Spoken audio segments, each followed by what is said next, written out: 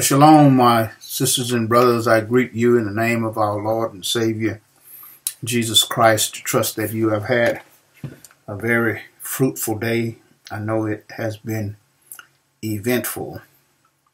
I was thinking about all the challenges we have had in the last few days. Less than 10 days ago, it was registered 5 degrees here where we live, and today it registered 85 degrees.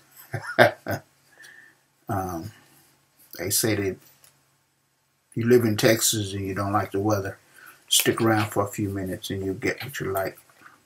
But we thank God, who is not only, he's not the weather reporter, but he is the weather man, and so he controls all things, and I praise him for that. I know that you're praying for our congregation, all of what we consider the losses, those who have transitioned, gone home to be with the Lord, praying for each family, praying for our bereaved families, that you would just keep them in your prayers. We are looking tonight in Jude, verse number 20. Jude, verse number 20. Let me read King James Version. But ye, beloved, building up yourselves on your most holy faith, praying in the Holy Ghost. That's the King James Version. We have reference scriptures. Acts chapter 20 verse 32, Ephesians chapter 4 verses 11 through 12, 1 Peter 2:2, Romans 8:26 through 27, and Ephesians 6:8. Thank God for those who sent in written responses tonight. Sisters Ruthie Carter, Vera Burton, Shawana Abrams, Cheryl Carpenter. Thank God for Brother Harvey Williams, ministers Gary Burton and Adrian Abrams. And thank God for those of you who follow the Bible study and do not send in written responses. That they are not required. They are just discussion points as we deal with God's Word. And to Brother Harvey Williams, I just looked on my computer and saw where I missed your responses the last time. Please forgive me. I overlooked those. Counted to my head and not my heart. Let's delve into these. Number one, define the terminology, your most holy faith. Elaborate. I am reading. Your most holy faith is defining the best way to stay strong in the struggle against apostates. The best way is to advance and build our faith. The teachings that have been given to us believers is to emphasize the importance of letting God's Word guide our faith. The defense against false teachings start with growing in the knowledge and application of Scripture, just like the development of a baby. God gave His Word to make us wise and spiritually mature. We have prayer that is inspired and empowered by the Holy Spirit that goes hand in hand with God's Word. Background Scripture, 1 Peter 2:2. The terminology that Jude uses, building up yourselves on your most holy faith, was an exhortation to the church to grow in their faith. For among them, Jude knew there were these false teachers, those spots in their feast, these apostates, those who had crept in unawares, and growing in faith would be and is as important to their spiritual being as water would be to their physical being. Every believer has been given a measure of faith, but after salvation, we each are encouraged to grow therein. Here, he makes it perfectly clear that it is every believer's obligation to build up yourselves and to work on yourselves. Continual growth in faith is a personal responsibility. Ephesians 2:20 assures us that we are not starting from scratch, that the foundation has already been laid by the prophets, the apostles, and by Jesus Christ himself, who is the cornerstone of our faith, but we are to build upon it. Yes, build upon that something that already exists and that foundation that already been laid and established. The words build and building have always implied the need of the use of materials. Here, the needed materials that are to be used for this particular building project are praying in the Spirit, and also that which is stated in Ephesians 6:18, the sincere milk of the Word, that we may grow thereby. Another response says, we are encouraged to build ourselves up through the committed study of the Word of God and obedience to Christ's commands to his church as laid out in the Bible. We are to study to show ourselves approved unto God and to rightly divide the God-breathed word of truth, which is profitable for teaching, for reproof, for correction, and for training in righteousness. The building up in the faith is not selfish and self-absorbing. Rather, this building is a collective matter. We are to encourage our brothers and sisters in Christ. Jude is speaking to the believers collectively when he charges them to build up themselves in their most holy faith. To build ourselves in the most holy faith is to build up the body of Christ. Another response says, as Christians, as a child of God, we are in line for the inheritance of salvation. We should not be satisfied in our Christian growth. Acts 20:32 says, God's grace is able to build up or make strong those who are sanctified, set apart. We should be constantly growing in his word, his way, and towards his will, not in our own strength, but by his grace, that is unmerited favor. We don't deserve it. Ephesians 4 says, it is a gift to fully equip and perfect the saints for service.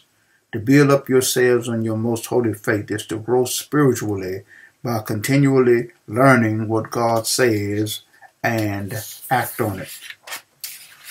Another response is, to build yourself on your most holy faith is to exercise yourself unto godliness, praying in the Spirit, keeping yourself in the love of God, to train your mind, conscience, and spirit.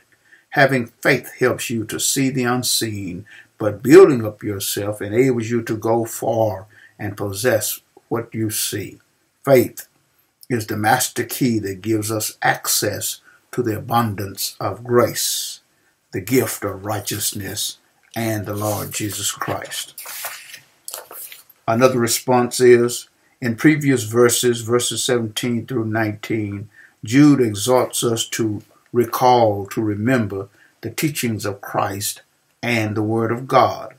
Now, in verses 20 through 23, Jude issues a call to action that is guided by your most holy faith. This kind of faith is realized by a strengthened knowledge of the Word of God and his teachings.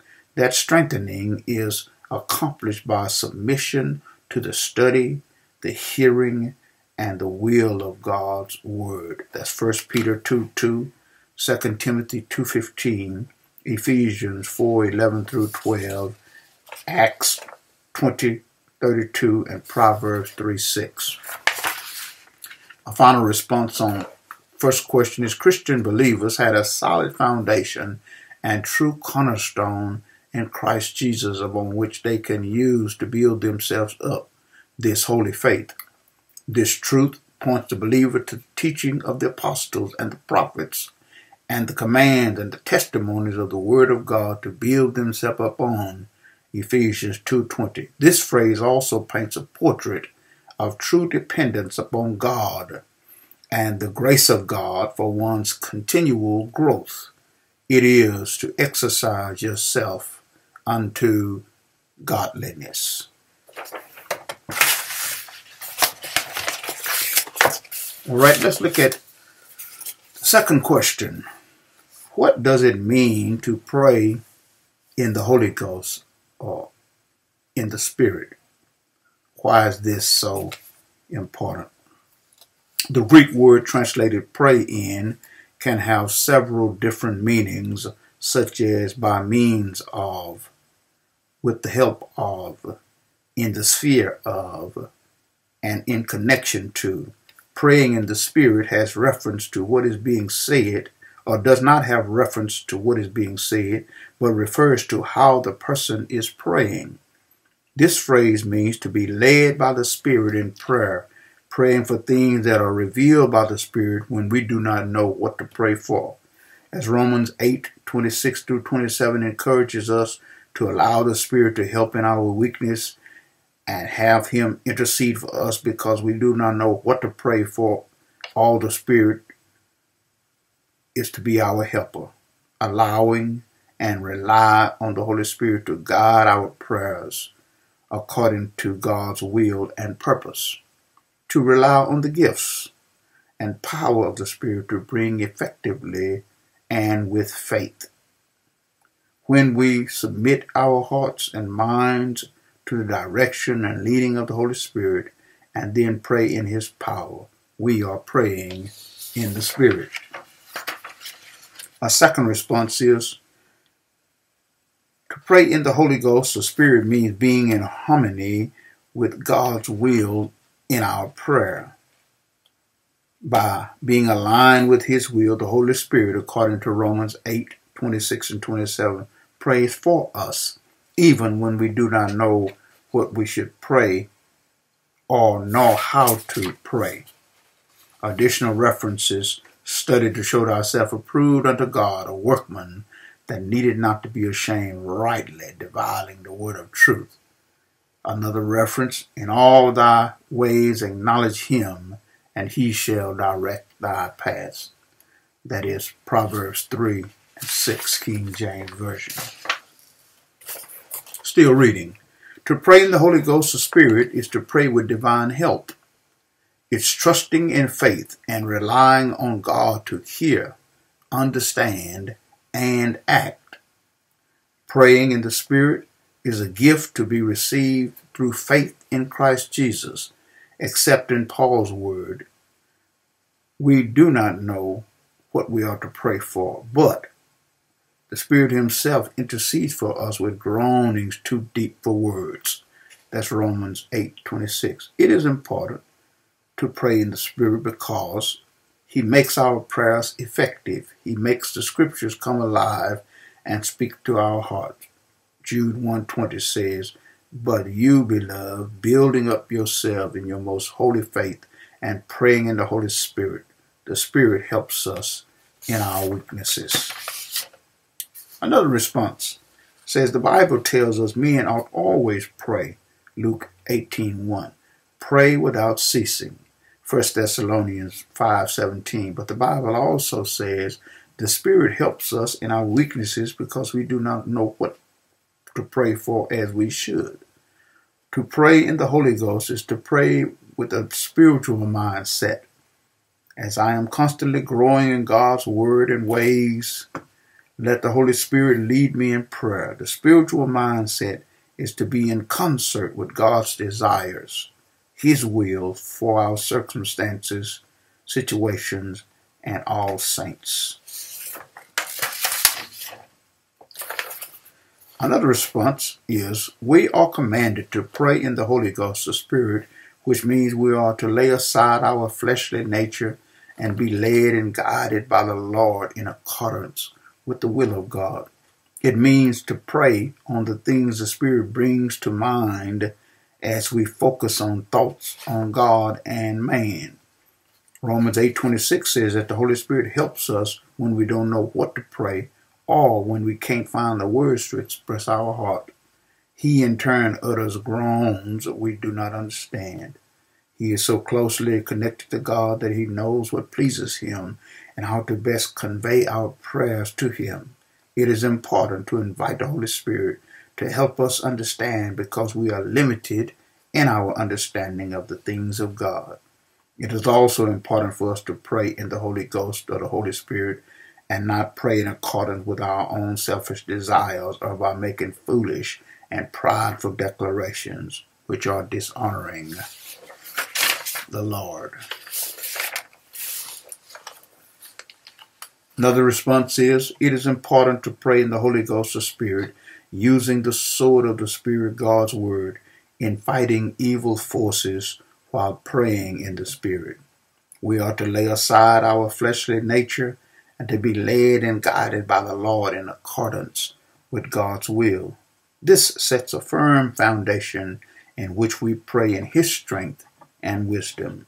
We are to encourage one another and seek to build each other up in our faith by praying in the power of the Holy Spirit. He then moves our hearts and directs our request. Romans 8:26 and 27. And the final response is the meaning of the phrase praying in the Spirit. Some have argued that this refers to the gift of praying in or speaking in tongues. As much as I am a believer in the Word, that there are those that truly possess the gift of tongues, however, praying in the Spirit here has absolutely nothing to do with this gift. For one reason, we know that not all believers are expected to have the gift of tongues according to 1 Corinthians 12:30.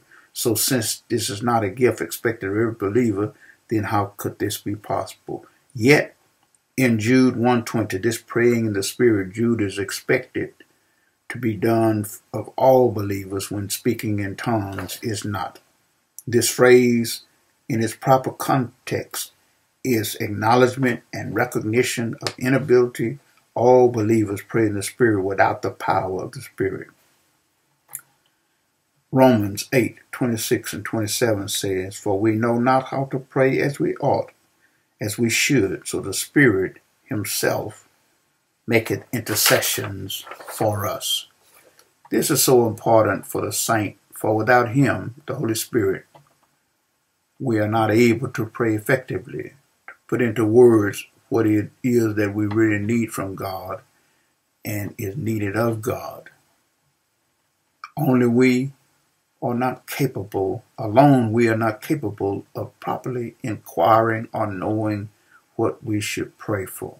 He then comes alongside us to help our weaknesses and make intercession for the saints according to the will of God with groaning that cannot be heard. To further more proof this point, even these hand-picked disciples of Jesus Christ, those who walked closely with Him when He was here on earth, felt the great need to ask Him, Lord, teach us to pray. So it is to hear that Jesus taught His disciples to pray as it is known in Scripture as the Lord's Prayer. I thank God for those who responded in writing to those questions. The question gives us a third opportunity to interact with the Word of God. We read it, we study it, we write down what we believe, and then we interact by receiving further instruction or further elaboration. So may God continue to bless you. Let me read what I have. Define the terminology, your most holy faith. The false teachers were in the business of tearing down, but each believer must be in the business of building up our own spiritual life and then the spiritual lives of our sisters and brothers in the family of God. This building up is, of course, a large part of the process of sanctification after having been set apart through the Spirit of the Lord and continuing to be set apart more and more throughout the Christian life. Our most holy faith is a reference to Jude verse 3, where Jude says that ye should earnestly contend for the faith which was once delivered unto the saints. Most holy faith refers to the entire body of beliefs taught by the apostles and held by Christians. It was and is most holy because it came from the most holy God himself, the Lord Jesus Christ. We must become doctrinally strong if we are to recognize error or false teaching and victoriously fight the battle for truth. This building up is an imperative, and so that means it is a command, and we do not have an option not and still please the Lord. It implies personal edification, building up, personal edification, and spiritual growth, the establishing of the firm foundation upon sound doctrine. So it centers on receiving the Word of God through study and application according to Acts 20 and 32. God gifted the church with all it takes to build up the body of Christ. That's in Ephesians 11, chapter 4, verses 11 and 12. It is the Word, the most holy faith, which we should crave for spiritual nourishment and spiritual growth. While godless men and women enter the Christian community to bring division and damage, we are commanded to build each other up and strengthen the unity of the church. This faith, this body of truth, is a gift from the Lord that is entrusted to the Christians, the church, and is described in the superlative form, most holy. It originates with God and therefore is perfect, pure, and incomparable. Question number 2. What does it mean to pray in the Holy Ghost, in the Holy Spirit? Why is this important? First of all, I emphasize Holy Spirit because wherever we find Holy Ghost in the King James Version, it is translated from the Greek Holy Spirit. Hagios Pneume. Hagios means holy. Pneume means spirit. So Holy Ghost, Holy Spirit. The only time that ghost is used legitimately is when the disciples are on the boat and they see something coming toward them, and King James says, and they thought it was a spirit. Well, that's the word ghost. But other than that, whenever you see the term Holy Ghost, the King James, it is Holy Spirit in the original Greek language. So Holy Spirit. Why is this so important? In, of course, is a preposition. When we talk about praying in the Holy Spirit, it can therefore be substituted with other proper and appropriate prepositions which do not destroy the truth of the text. By this I mean that praying in the Spirit, as someone said earlier, equally means to pray with the Holy Spirit, that is, with His help and aid. So in can be substituted for with. Praying in the Holy Spirit means to pray by the Holy Spirit. That is, by way of His direction and inspiration and illumination. So, in can be properly substituted with by and not destroy the context or the truth of the text. Praying in the Holy Spirit means to pray through the Holy Spirit. You can interchange those, you can exchange those words without doing damage to the text. That is, through His power and through His provisions, through Him as the Creator's chosen channel of communication. So when we pray in the Spirit, we're praying through or in the Spirit as a channel of communication. He alone, the Holy Spirit, is the channel of communication with God himself. Why? Because he is God. God the Father is God. God the Son is God. God the Holy Spirit is God. The Trinity, that's where we get our word Trinity, triunity, 3 in 1. 3 persons, 1 God. Right? So, praying in the Spirit means to pray according to the leading of the Spirit, as someone said earlier. This is not talking about the gift of tongues. It means according to the leading of the Spirit. Prayer is not getting our will done, but it's getting God's will done on earth. When we pray, is not to try to get our will done in heaven. Now, name it, claim it. No. Your word said, and so, no. Praying in the Spirit means praying according to the leading of the Spirit. And prayer is not about getting our will done in heaven, to get God to do something. Prayer is about getting God's will done on earth. Should we make petitions to God? Yes. But the main purpose of prayer is not to get God to do something. It's that God can do something through us, to us, for us, with us.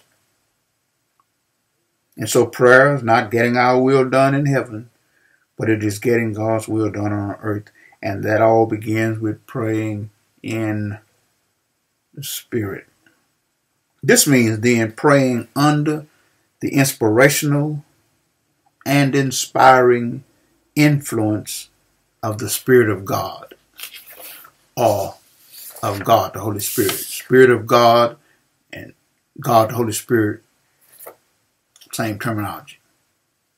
God actually helps his children to properly pray to himself. That's the awesome miracle in prayer. Just like God gives us the faith to exercise faith. Here, God helps us to talk to him. And I know that's awesome. And so, why is this so important? It is so important because any other praying does not reach the holy and wholesome standard for prayer which God himself has set. Prayer is the lifeline that connects all Christians to our Savior and Lord. When we pray in the Spirit, as someone said earlier, we therefore submit ourselves to him. We rest on his wisdom. We seek his will, and we trust his power. Those verses, John chapter 14, verses 14 through 17, 1 John 5, 14 through 15, Romans 8, 26, 27, Ephesians 6, 18, are just proofs that we are praying in the Spirit when we are submitting to God's will for our lives, when we rest in what God knows in his wisdom, when we seek his will because we know that God's will is the best every time, and that we trust his power. And so the Holy Spirit helps us to get in a place in prayer where we want nothing but God's will, God's way, God's wisdom, and nothing else. And so when we pray the model prayer, as was said earlier, some call it the Lord's Prayer, but the Lord's Prayer is actually in John 17. But when we pray the model prayer, it's a pattern for prayer. And it's a pattern of prayer. It's a paradigm. It's a way to cover a lot of material, or a lot of things in one prayer. And part of that prayer is, thy will be done on earth. Because we know that God's will is the best for everybody involved. May God continue to bless and keep you. Trust that you are helped and that you're being helped through this walk through Jude. Continue to pray for me as preacher and pastor. I will continue to pray for you and your family, and draw closer to God and draw closer to each other. Shalom.